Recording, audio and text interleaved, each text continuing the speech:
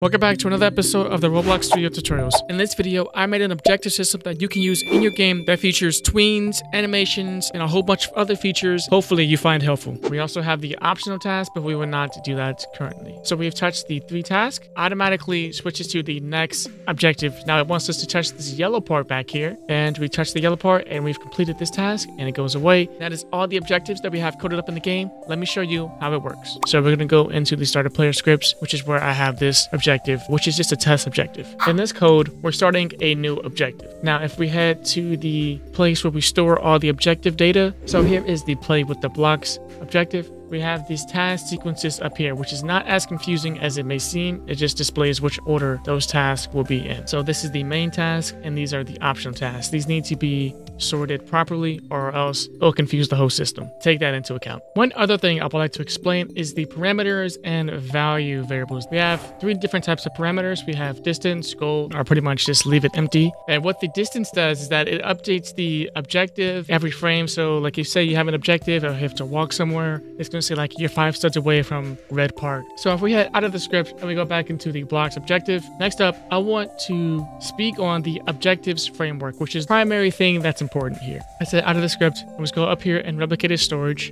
and modules, and let's go to the objectives framework. The first function that we want to talk about is the stage objective. That's the function that starts the whole objective itself. We're getting the player. We're checking if the player currently has an objective. If they do have an objective, we just go ahead and warn that they do have an objective. We're not going to overlap. But if they don't, we check if the objective ID is an actual objective. And once we, go through all these if-then checks, we actually stage the objective, which the events manager is right below this module script.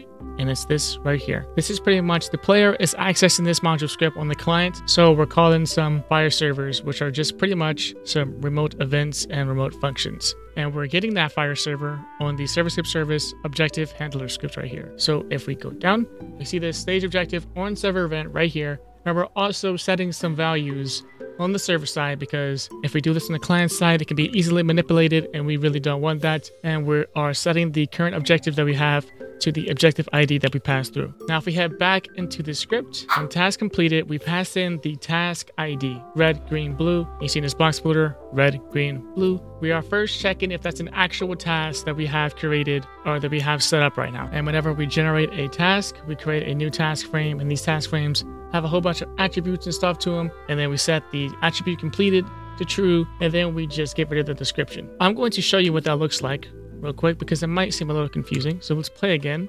We see the task, touch the red part, 19 steps away. Now, if we go ahead and touch this part, we see that the task is now completed and the icon has changed and the description text below the task has been removed. If we head down below that, we have task progress set. So as you see with the optional task, collect the blocks. It says move all the blocks inside the white circle. Every frame, the counter is looping through every single one of the red, green, and blue blocks, and it's checking how far away they are from the circle. And if they are inside the circle, then we update that number, which is 1 right there. And if we hit the second one, we'll see that it goes to 2.